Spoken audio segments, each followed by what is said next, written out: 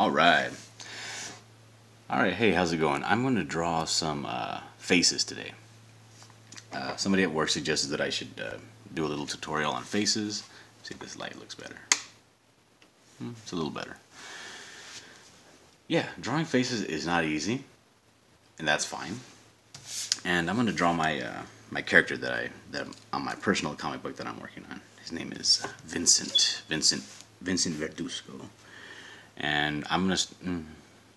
He wanted me to focus kind of like on facial expressions, which is a problem that he was having, and that's okay. I mean, the facial expressions aren't easy by any stretch of the imagination, and that's okay. We're gonna work on that, and we're gonna see if we can't maybe give a little guidance to an easier way to do it. Now, I don't want to harp on anime, but anime is a very simplified version of drawing. Again, most anime, a very simplified version of doing a face. So, because they're so,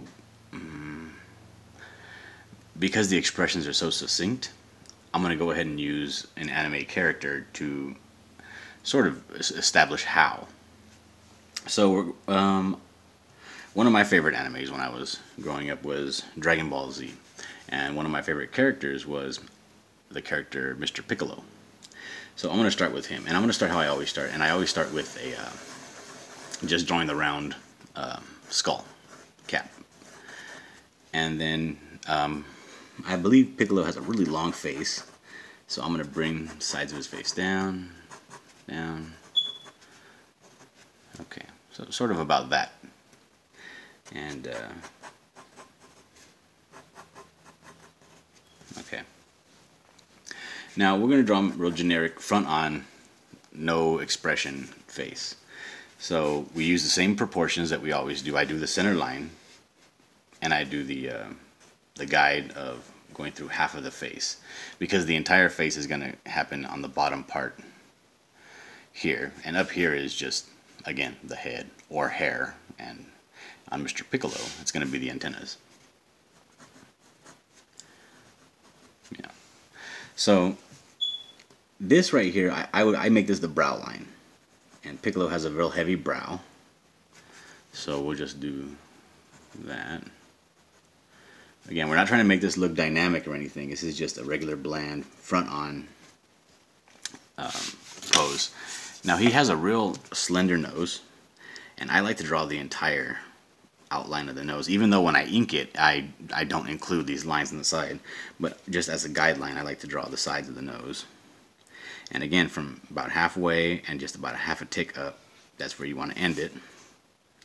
This is the point, the nostrils. Okay, and then the mouth.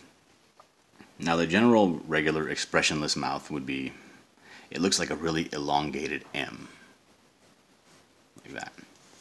So we're going to do that. Now for men, this area here isn't so pronounced. It's more like that. For women, you can actually make the big dip in the M there. So for Mr. Piccolo, and he's a very stoic character, angry, stern all the time, so we're going to make his nasal labial trough a little longer, and we're going to go here and do the M there, and we'll do the upper lip, connect it, and the bottom lip.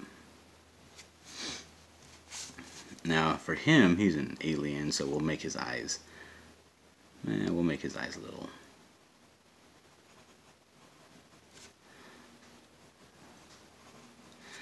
And then two small pupils. Okay. Now this is an expressionless face. Now again, when you're measuring out the distances between the chin and the bottom lip, between the eye and the outermost portion of the cheek, which would be right about here, the part of the cheek that protrudes the most. If you were to highlight it, that would be the lightest part there. When you're doing that, you really have to sit and think about the face that you're drawing for a while. This is not something you're going to be able to knock out real quick. And the quicker you knock it out, the more unfinished it looks. Now there's a big indentation here, about that size, of the area of the cheek that goes in. And it always comes to the corner of the mouth, because if you were to look at a skull, that's where you have the big missing pieces, here and here. Now when you're drawing comics, you want to simplify all this stuff. You want to make it as simple as possible. You don't want to sit here and draw every tiny detail. You could, but you don't want to. So let's erase this. And we'll pretend this isn't Mr. Piccolo and it's just a regular average everyday Joe teen. So we'll take the brow line, move it up. We'll get the eyes. They're sitting in the eye sockets, okay, and then we'll cover them up with skin. Okay, same with the nose, and the mouth can stay the same. Now, this area here, even though it's all dark, there's a line that goes to the corner of the mouth from the inside of the ear. This line here, and that's the line we want to hint at. We don't want to draw it real dark, we just want to hint at that line. So if we were to go straight into inking, which I'm going to do right now, I'm going to show you that it really isn't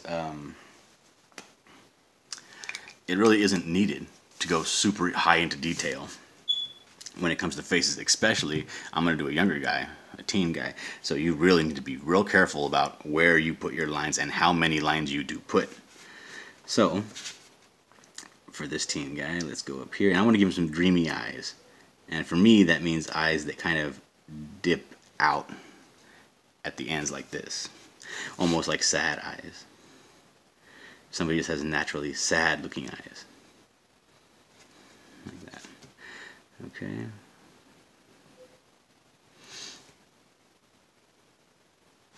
Here we go. And another thing, you got to be careful with your shadows when you're drawing younger people, because shadows lend age and weight to the character. I always like to put this little shadow underneath the bottom lip and between the bottom lip and the chin to show the depth. Now, okay, here's the eyebrow.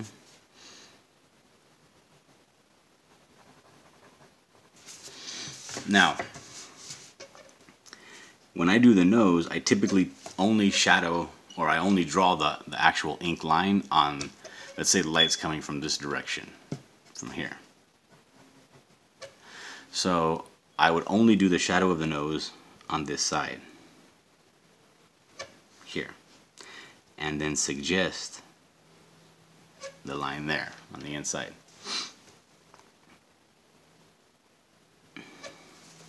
And again, this point of the nose it always connects up to the side of the mouth. If he's smiling real big, this line will adjust to go to the end of the mouth at the smile. Oh my goodness! That's a loud airplane. So again, if I draw the chin, and I draw the side of the face here, okay, let's connect these. In order to do this area here, the thinner, the more athletic the face, the more this line's going to show up. The younger, the more baby fat the face is, the less this line's going to show up. So he's going to be thin and athletic, however, he's a teenager, so I'm not going to actually give him a very pronounced, that is it right there. That's all I'm going to do, just that small line. And we'll finish off with the ear.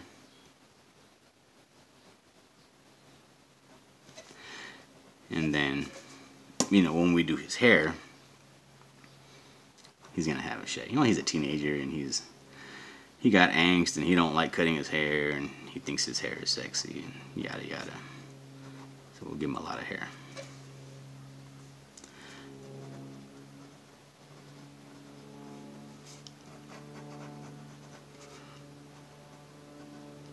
Okay.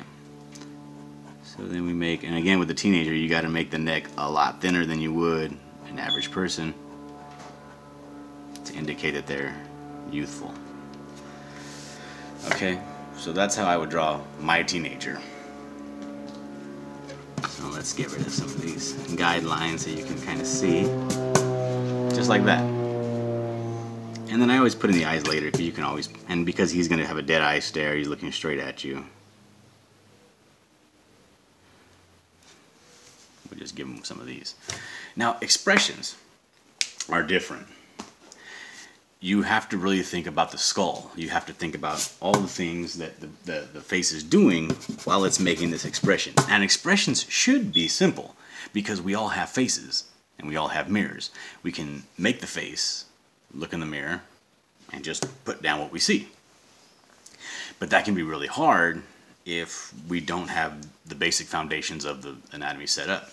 And you have to have those. And you have to think about the skull when you draw. If you're just going to start to draw and you're, let me draw this, and then I'm going to, like that, and then, oh, my eye here, you know. It's going to look out of whack. It's not going to look at the world as we see it. So keeping that in mind, let's say we're going to do an angry face, a real angry face. There's certain things on the face that are going to change. So, for instance, let me start off with the same character. I'm going to draw his skull. We'll do a little, okay, kind of like how we were doing Piccolo. Okay, and I say I'm going to angle his face facing a little more to the ground. So I'm going to put my guideline like this. Okay, that's the brow line there. When you do, and this is how, and then when you, when the person's angry, they're scowling, they're frustrated, they want to hurt somebody, the nose, because the mouth is going to, widen out, the mouth is going to look like this, like, the nose follows suit, the nose has to get wider too.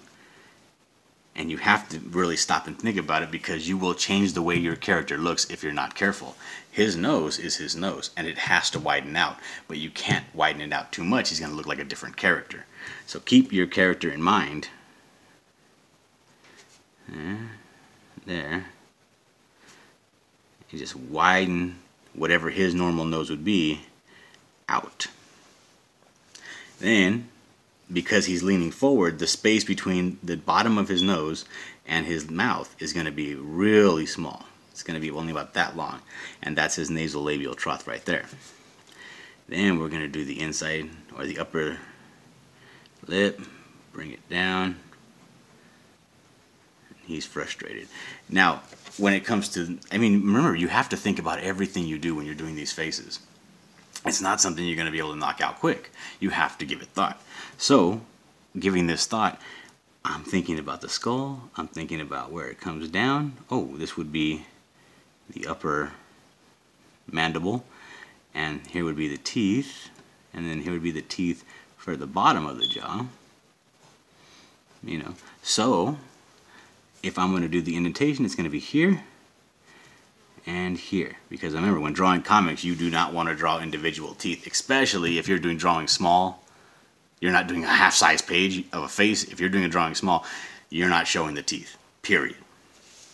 You're just showing the indentation and the shape of the whites of the teeth. Then, you have to, when you're thinking about the face, you have all these things you do have to think about. For instance, like I said, when the mouth widens out on the side, there's a line that connects here to here, always. And you don't want to put that line, usually, especially on a young boy. It's going to age him. It's going to make him look old.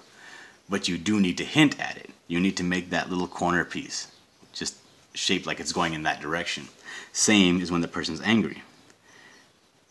Just like this. Again, this is still a young guy. He's just pissed. Now when you're pissed and you're angry, your eyes get smaller. So we can't take his big doe eyes as normal, but they still need to be his eyes. So remember, we're thinking about the skull. So this is the eye cavity. The eye would be about here. So you wouldn't see the top part of the eye because he's leaning forward. So you would only see here, especially when you're grimacing like this, the bottom eyelid comes up more than because the top doesn't really move. It just furls in the corners here. So it'll furl in the corner, be normal here. This top part won't move. We'll give him the sad eyes. The bottom part comes up, so we'll give him a little reet on the bottom there.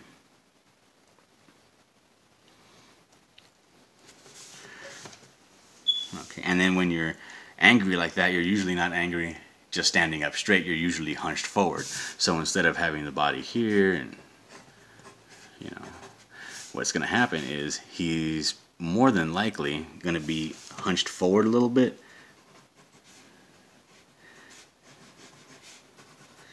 Like that. Or as you please, like that. He's angry. And the hairline is going to shorten up too because everything's leaning forward. The hairline is going to be probably about right there.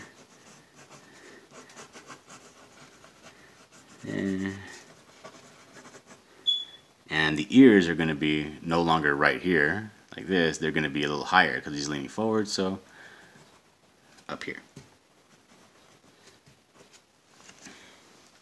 So this is like when you're expressing things, you need to take everything into account, all of it, because when you're inking your expressive face, let's get a little brush here just to make it quick. When you're inking your expressive face, the shadows need to correspond. So even though this is a young guy, it's going to be very dramatic. You are going to see this face and instantly you're going to say, this guy's going through something rough. I'm not trying to give him a hard time. I'm going to give him a wide berth and steer clear of whatever he's doing. Okay. And again, we don't want to give him too many lines on his face because that will age him. So and then again, because the lights, let's say here, the light's coming from this direction, we'll give the top of his hair highlight, and the rest of the hair will be down here, here, here, here, and then there's going to be heavy shadow under his hair, covering and obscuring the face. Under the nose also, here, and real heavy under the chin. Okay? So there's your, well, let's get rid of these lines so you can see what I'm talking about. There's our teenager, and he's really angry that his girlfriend didn't add him as in a relationship on Facebook. And he's like, what the hell, bro? What are you doing to me? I thought you loved me. Okay. Now, let's say we want to do an expression of he's very inquisitive. He's interested in what's going on. So we're gonna do a 3/4 shot. Let's get rid of this little head here. We're gonna do a 3/4 shot. And I like to do my heads, because I draw pretty quickly. I've been doing it for a while. I draw an oblong, and I draw the mask of the face like this. And then I figure out the rest. What? And he's kind of like leaning it back, and he's like, oh, this is interesting. And he has his hand up. And he's like, what? And he's like, interesting. So,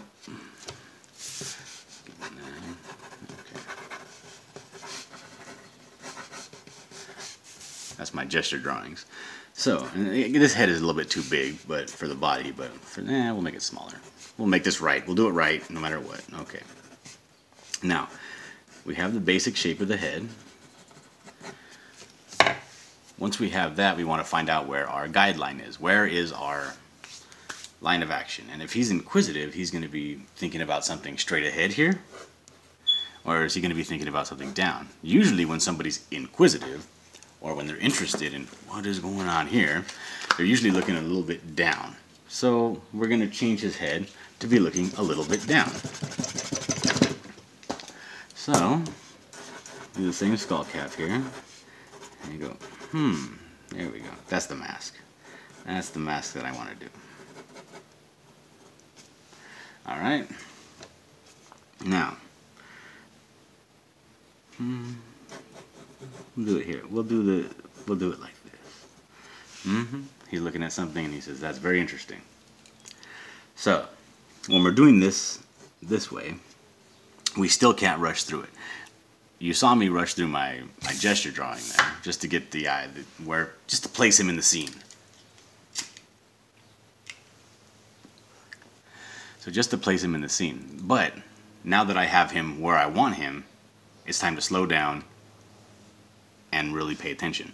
So I want him to be paying attention to something probably about right here. A dish with some, I don't know, a turkey and a turkey leg and a bullet casing. It's empty. Ooh, and it's still smoking. Alright, so he's like, So, again, we're going to do the same thing with the furrowed brows, like we did over here, but we're going to make the eyes squint, almost like a Sherlock Holmes. So he has a furrowed brow, and then his eyes are going to squint. You're barely going to see him open. You're just going to see dark lines. Interesting. And then his nose, which has always been a little bit more on the Anglo side, it'll be a little more slender. And we'll keep the same, again, we're still working with our same guidelines. They're just now, instead of being here, here, here, they're going to be tilted here, here, here, over here. So they're going to be tilted here, here. So now his nose, you're going to see it from a 3/4 profile, a little bit nostril, and then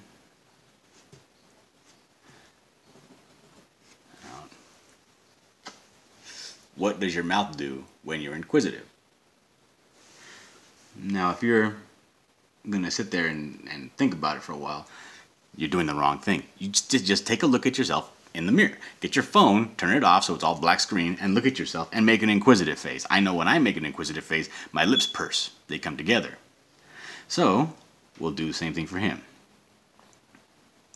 And again, we got to be a little careful. Let's get a little closer here so we can see. And we'll erase some of these erroneous lines so we can really see what's going on. Again, the trough is no longer facing forward. It's sideways, so we got to make it like that. So we do our trough sideways. And his lips are then pursed. So we'll have We'll do the same M, but it's not going to be as elongated as the other M's, because his lips are going to be pursed. So now he's thinking, oh, this is very interesting, and I don't know what's going on, but I'm interested to know what is going on. Okay, and then we always want to make sure to get your ear in there, and then his bushy sideburns. And his long locks. Then you always want to kind of indicate the plane of the face. I like to go like this. Just kind of, okay, that's the side of the face. So inking this really quickly, because this video is running long. So if we want to ink this real quick, and let's say the light's coming from behind him here. We're gonna leave this part here where the light's hitting the hair, and just this first part of the hair. Everything else is going to be dark. This is a moody scene. He is very inquisitive, interested.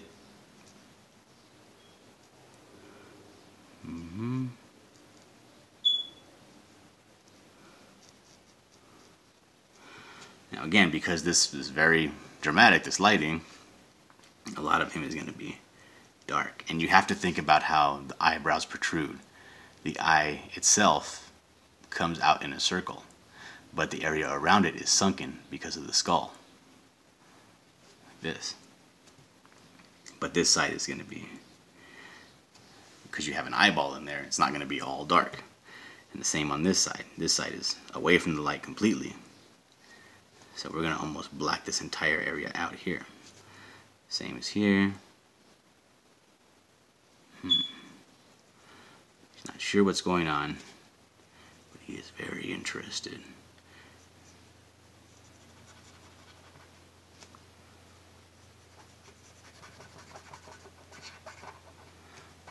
Okay. So these are facial expressions. And we'll do another video talking about some more facial expressions, but what I really want to get down is that facial expressions aren't easy, and you need to take your time, and then take your time some more. Yeah. So we get the impression of, oh, interesting. So I hope this was informative, and I'll talk to you guys later. Peace.